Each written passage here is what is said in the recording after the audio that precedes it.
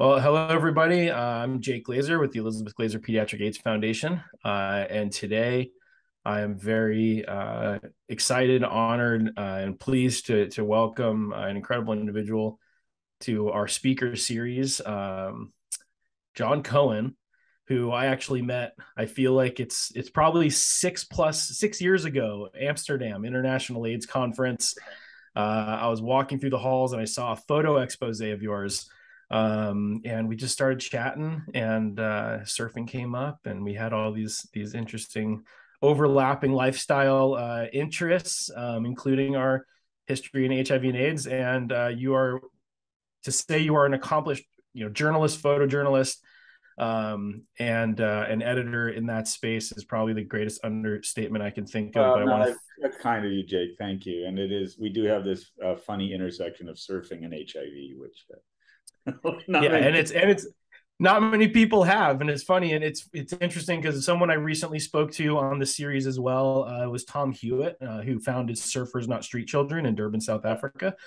And I've just always felt that there is a place for the alternative sport industry and surfing to really create an impact in a space for youth to receive information and education in perhaps a more impactful way than some of the processes that we've had in the past.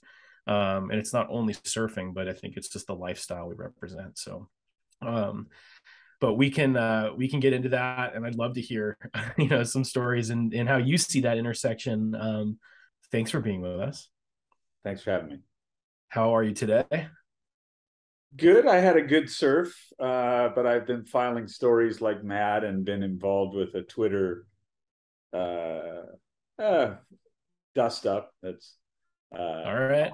occupying part of my day. I try to avoid the Twitter kind of schoolyard fights, but when people say things that are inaccurate, I tend to reply to clarify things. I don't really mind people attacking me. It's just when they get things wrong, I like to correct the record. So Sure. Well, I mean, I think that, as you just said, I mean, so many of the points you just brought up has been not only a driving force of our organization and where my mom started with the work in funding research in the beginning and interdisciplinary medical research and really pushing people to challenge each other's thought process, not only in how we approach developing treatment for HIV and AIDS, but even as we look at where we are now, challenging the thought process and the perspective and approach and how we educate and how we continue to kind of move that needle in this last, potential, let's say, 3 to 5 miles of the marathon, where we have these immense goals that we've put out there to say we need to end this once and for all, end HIV/AIDS in children and families, as a global community. And there are a lot of people rallied around this. One of the things I've experienced, being 37 now, HIV positive, born HIV positive, is there are these moments where I think that we see that, oh my gosh, we've spent a lot of time focusing on one community and not focusing on another, and key demographics can slip through the cracks, and even platforms or programs to reach at-risk populations. And I think a lot of that is focused around youth. And we do a lot of the pediatric work within the organization. Um, I think the door needs to be swung wide open to re-engage challenging thought process, innovation, and taking the new information and finding better ways to disseminate that and yeah, to implement. absolutely. You know, what year did Elizabeth Glaser Foundation start? When did the Pediatric Foundation start? It was 87. So, you know, your mom starts a foundation at a point in time when there are no biomedical interventions that work. Nothing. Right. I Right. mean, AZT comes out that year. It adds 18 months of life to people who are just tragically dying young. And, you know, it's toxic. There's just really not much biomedical hope for people. But Sure. come 1994, there's a great success when it's recognized that pregnant women who receive infusions of AZT don't transmit to their babies as frequently. Mm, And, you know, that's a great biomedical advance, but it takes years before that becomes available widely. And it's really not sure. something the world can use at first. And, you know, your foundation recognized that because IV drips just were too difficult to do in much of the world. And then we have an advance with pills. Oh, you can do single dose nevirapine. Oh, you can just treat the pregnant woman for her own HIV infection with good combinations and prevent. So we have these tools that build and build and build. And in my life, I've seen an explosion of success, but I haven't seen the concomitant explosion of success in applying the tools. Yes, driven down mother to child transmission all over the world in really dramatic ways, but there's still too much of it occurring. There's still 10 million people today who are living with HIV who aren't on treatment. Half the kids who are living with HIV today don't have access to antiretrovirals. That's just outrageous, It's completely unacceptable. It's completely unacceptable. And it's like, and so we do have to, I agree with you wholeheartedly. We have to ask ourselves, how do you reach these people? Why aren't they getting, it's not the cost of the medicine. That's no longer a barrier. Right. So do they not know their HIV status? Okay, if that's the issue, where do you do testing? And one thing that we've learned over the years is take the testing to where people congregate who are going to transmit. If it's a bar, or if it's people shooting drugs, or if it's people going to a brothel, those are great places to do testing. And for a lot of teenagers, where are they hooking up? I mean, that's a tough question, right? Yeah, for sure. And I also think it's, there's the experiential side of what young people are used to in this world. Activating young communities, I think, is something that we've become so good at with technology that we have now. Being able to spawn an event, have kind of a flash moment where you can get people to congregate around a specific experience. And an example that I give is the foundation and myself and some other partners worked on a documentary called Doing My Drugs. And it was with this Danish Zambian singer-songwriter. He's like top 3 in the charts in Denmark. He's HIV positive. Father's Danish, mother's Zambian. And we packaged a concert, and it was test for ticket. And so we just said, this isn't going to be, it's not going to look clinical. We marketed this as a rock and roll experience. And we had local DJs that came from the local region. And we really said, let's test the status of stigma when the right carrot is dangled in front of this community. And in four and a half weeks, we tested 11,500 adolescents. They all got their results back prior to the concert, and every single one of them came to the concert, and they were receiving this information from a more of I don't want to say unassuming, but not the typical messenger of the information. But we were able to create a unifying experience, bringing these young people together in a similar action to where they saw prosperity for their future. They saw health as an option, and that showed them a different path that they may be able to walk down. Jake, you've just tapped into something that's exactly where I've seen success again and again. I did a story about a church in Nigeria, which has more HIV, more children born with HIV than any country in the world. Not per capita, but in just terms of absolute numbers. And there was a researcher who recognized that Nigerians are very religious. They go to church, they go to mosques, every weekend. So he started having the religious leaders say, if you're thinking of having a baby, if you're pregnant, come forward now during the service for a special blessing. And he or she would give a special blessing, and then would say, after the service, in the back of the church or the mosque, we're doing testing for all sorts of things. We're going to test for malaria. We're going to test for hepatitis. And we're going to test for HIV. It wasn't billed as an HIV program. Right. But it reached these women who were not being tested, who didn't know their status. And if they then tested positive, they were brought in to receive treatment. That's the sort of clever strategic thinking that I think is all too often missing. And what you're talking about with the concert, it's exactly it. That's the point. You're going to the place where people hook up. Right. Totally. That is the environment. That's where the virus wants to be. So, for sure. We don't have shopping malls that teenagers are going to these days, right?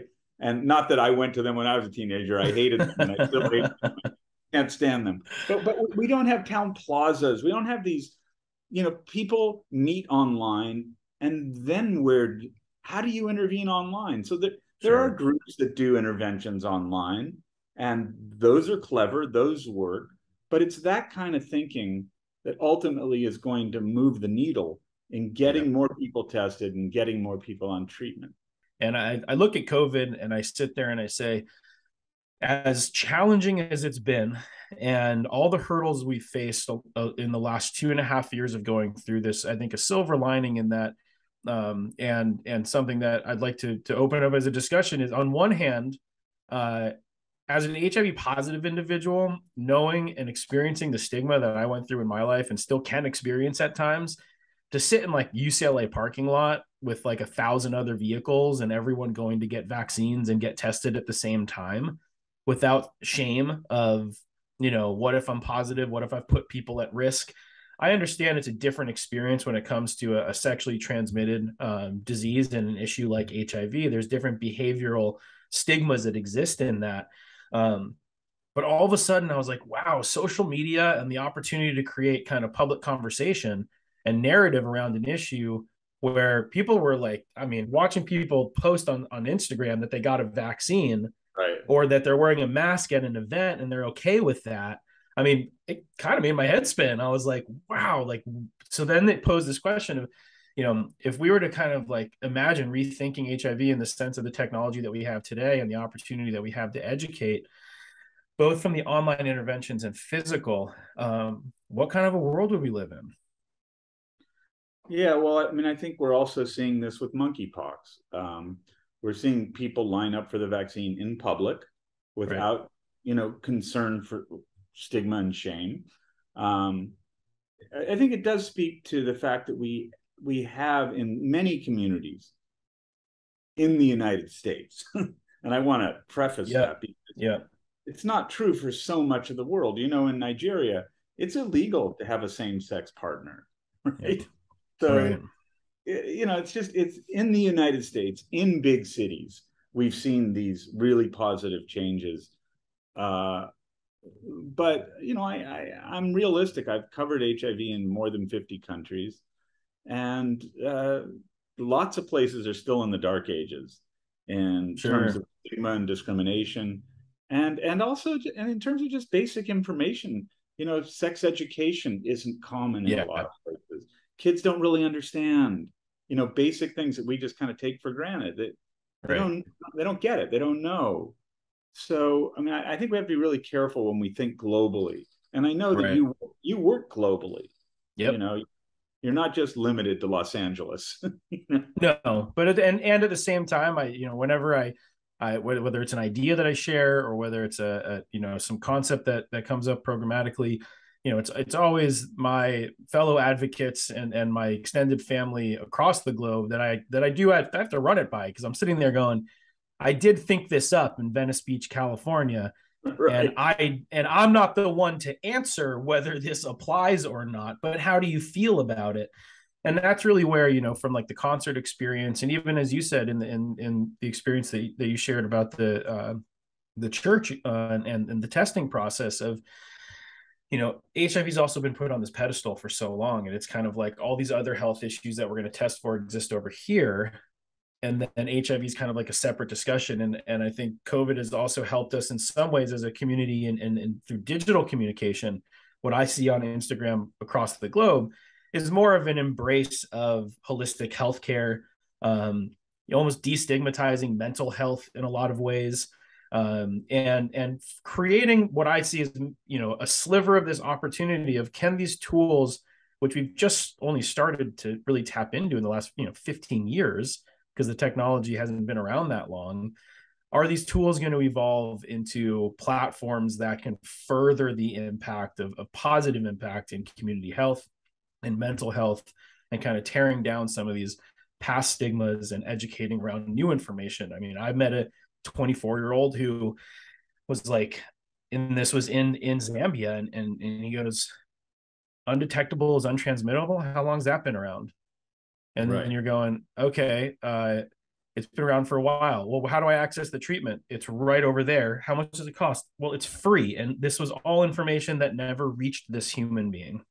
And so I think that's the challenge. And as a storyteller, many challenges, but as a storyteller, from your point of view, I think that, storytelling has been how we've passed information down from generation to generation for all of time. And so in that experience, do you feel that there's better ways, more innovative ways of how we can share stories and the platforms that are spreading those stories in a positive way to get that information to those communities and better impact their opportunity for a better life? Yeah, I mean, I think there's a whole lot of reinventing the wheel that goes on. Mm. And so, how do you help one place see success from another place? It's tricky. And so, if, like look at South Africa, which has more people living with HIV than any country, and they have young girls getting infected at a terrifically high rate. I mean, that's a real central issue in South Africa. How do you reach those young girls who don't have often the power to go do things like even go to a clinic on their own to get a test, or the money to go? How do you reach them? I don't know. But I do know that if you approach the people who work with them, who live there, who are running outreach, and you ask them, hey, do you know what they're doing over here that's working? Have you tried this? That's where you start getting traction, and you start seeing people adopt to their situation, because it has to be tailor made. Yeah. It's all bespoke, the whole thing. You can't have a response that works in Venice in KwaZulu-Natal. For sure. The drugs work the same. There's no biological difference between somebody who lives, a human there, and a human anywhere else. And that's something that frustrates me to no end when we have an advance of a new drug and people say, oh, we have to test it in this other population. Well, yeah, but come on, really? Like, what is it that we don't know? What are your real concerns? Right. What are we getting at? And often what we find, especially with like pre-exposure prophylaxis, what we found is that they want to test it in a new place because it's culturally difficult to roll out this new intervention. It's not that there's a biological difference in somebody who is this genetic background or that genetic background. And so I think there's a whole lot that we can do to take wheels that are spinning and working and show them to other places and say, okay, here's what a wheel looks like in this place that's working. How do you want to adapt this to make it work? And so what you did, for example, with a concert, right? It's specific to the place where you did it. That might not work in some rural part of Thailand where kids just don't go to concerts. It might have no currency whatsoever. And so when I've traveled around the world and done HIV stories, I've looked again and again at two questions: what's working and what isn't. And I've tried to both equally as valuable. Both equally, because there's a disease that runs through the HIV response everywhere, and it's an allergy. That's the disease, and the allergy is toward self-criticism. Governments and NGOs and companies, they're just not good at critically analyzing how what they're trying to do isn't working. And so part of my job is to come in and try to look critically at things the groups don't want to look at critically, and I'm heartened every time I see groups write a report about their own actions, the money they spent, the efforts, the outreach efforts they did, and critically look at what succeeded and what failed. Those reports are few and far between. Because everybody's worried about their reputation. They're worried about future funding. And, they're worried about the wrong things. They should be worried about how do we do a better job. That's the right thing. Well, and I think that whether you look at HIV, whether you look at COVID, it's not going to stop. The need for human response to healthcare is going to continue for as long as humanity exists. And at the end of the day, those that invest in gaining a better understanding of challenging your own process, being self-critical and asking tough questions, and even throwing your hands up and being like, we don't know, let's pass the microphone to someone who can share their story and their voice with us so we may gain a clearer understanding. I always felt that those are the communities that are going to carry on to find longevity in their career because they're going to be able to bring those processes and practices to whatever comes next, and I think we saw a decent amount of that when COVID hit, with a lot of the individuals that have been a part of the HIV response for so long, and even some of the research in that space kind of folding over into the experience with COVID response as well. And I think we're in a beautiful yet challenging time in history within HIV and AIDS and humanity, where, as you said, it's kind of this call to action of tear down the walls, go and invest in stakeholders that are within these communities that really understand how their generation ticks, how their community moves, and all these unique nuances about them, and bring that back and give them a seat at the table to develop these concepts and these programmatic implementations that we move forward with. Yeah, one thing I've learned watching programs around the world try to respond to HIV is that successful programs take advantage of whatever it is that leads people to congregate, whether it's religion or surfing. There's a Cape Town surf school that does HIV education. Whatever it is that leads people, a concert, whatever it is that leads people to congregate is an opportunity to reach a lot of people in short order.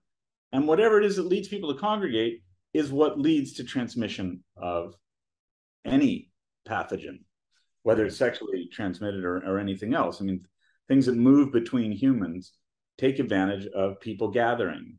So that to me is the real key. I mean, I've been around shabins in Botswana and that are making homemade liquor, that people gather around these homes to drink homemade liquor, to do HIV intervention. Great place to do a condom demonstration. Right. And I've been to brothels that do education in the brothels, and I've been to gay bars all over the world where there's a lot of education, or there's a bowl of condoms on the counter, whatever it is. Bathhouses that do education and intervention, or that hold seminars. That somebody's coming to town. They know people congregate at a bathhouse. Well, the bathhouse has a separate room where people can sit and listen to a talk. And they do that. They use it. They use the fact that people are congregating to further the goal of helping people stay healthy. Right. And, that to me is the secret sauce. It's understanding where people congregate and, as you did, tapping into it. Yeah. And where and why. And the hard thing, I think, is the internet culture, and where people, forget about the fact that we separated ourselves during COVID. That was another issue altogether. That's a great way to stop transmission of anything, but it's also a great way to stop testing, and it's a great way to stop getting people medication. We had a lot of deficits that occurred because of that.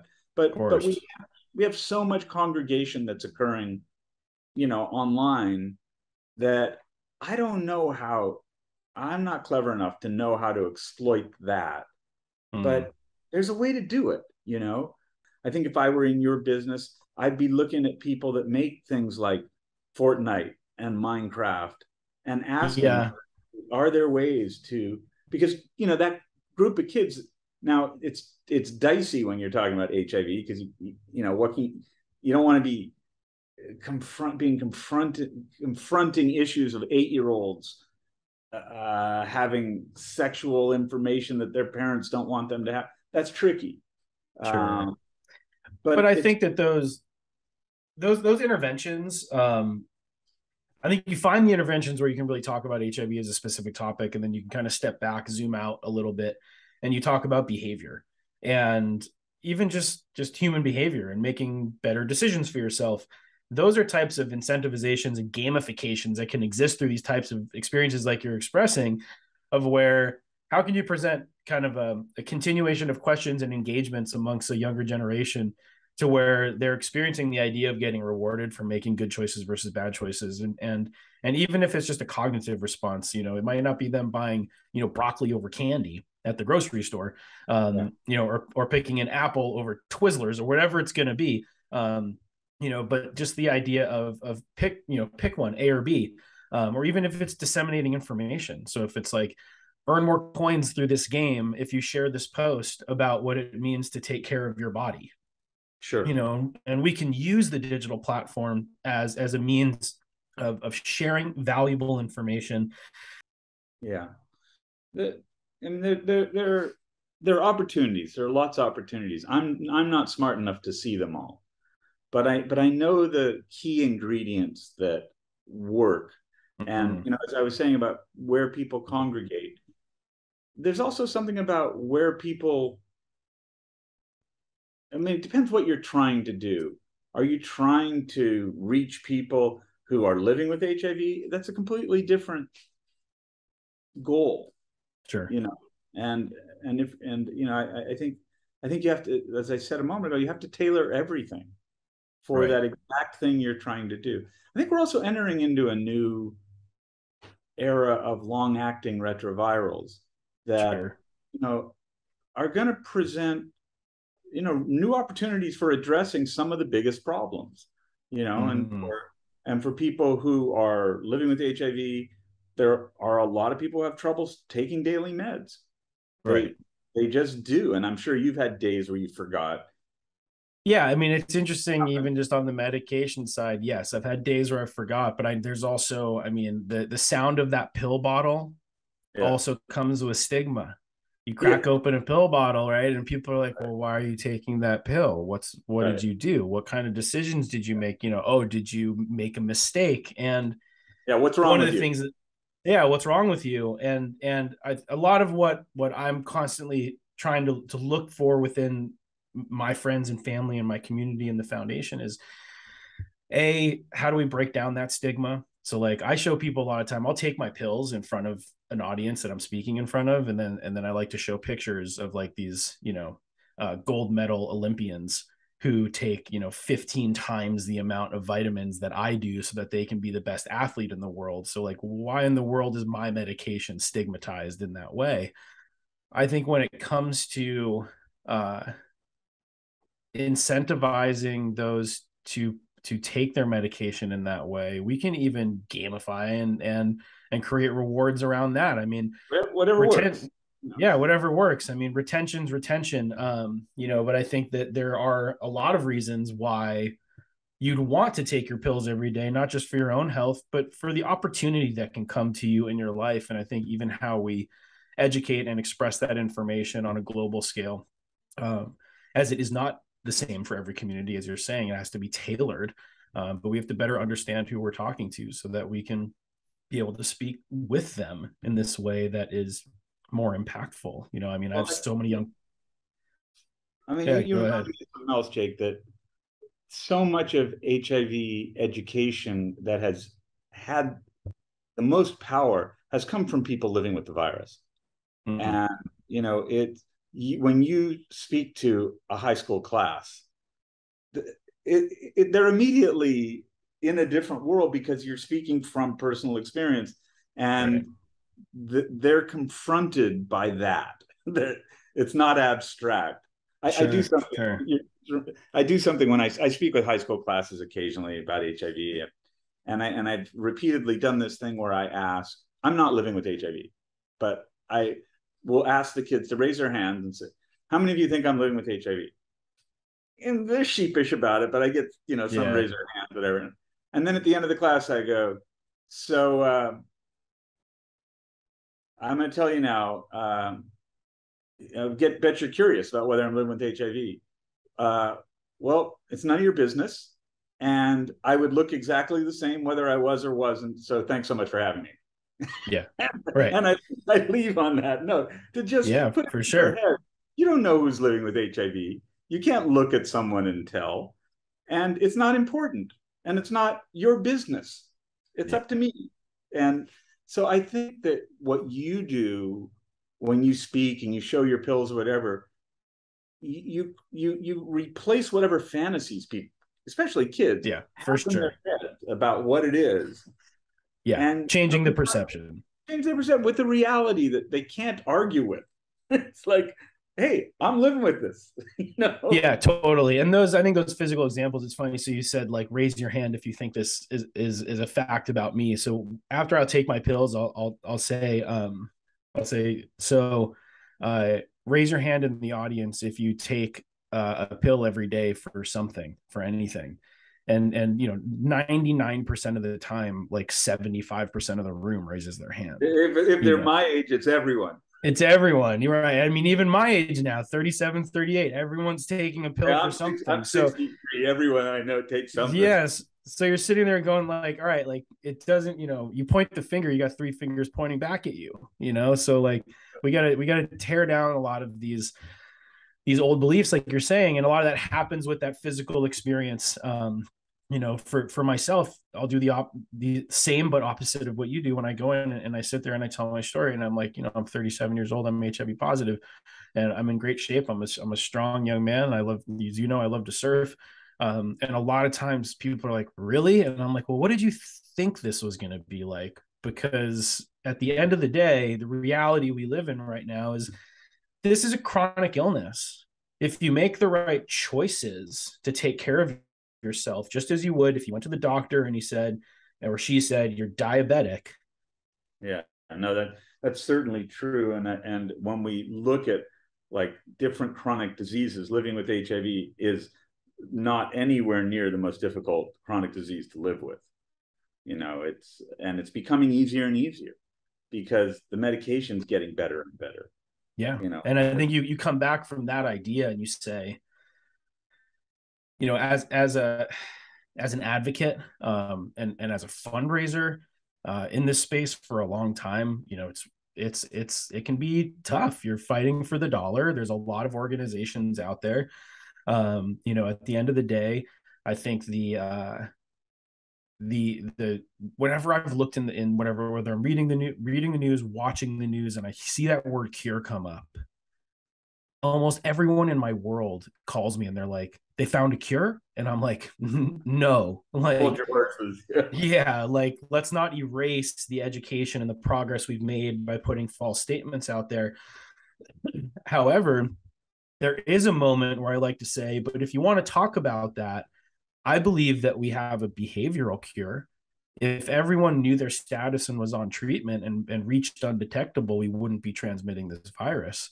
One of the challenges I see is I'm writing a book now about how can science help prevent future pandemics. And one of the challenges I see is humans are really bad at prevention. We just don't do it well. We have a law that says you have to wear a seatbelt. I mean, how ridiculous is that? We have a law for motorcycle helmets that other states were forced to take off the books because people didn't want motorcycle helmets. We have to convince people again and again to do things that are good for their health. Right. And so it's about risk perception.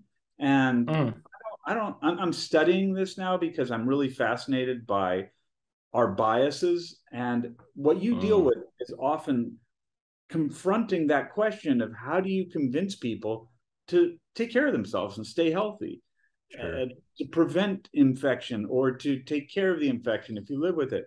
And humans fear shark attacks, right? As surfers, we know a thing or two about that fear. Naturally. Yeah. But sharks, and you've seen the data before, far more people die from ladders, falling off a ladder than they do from sharks.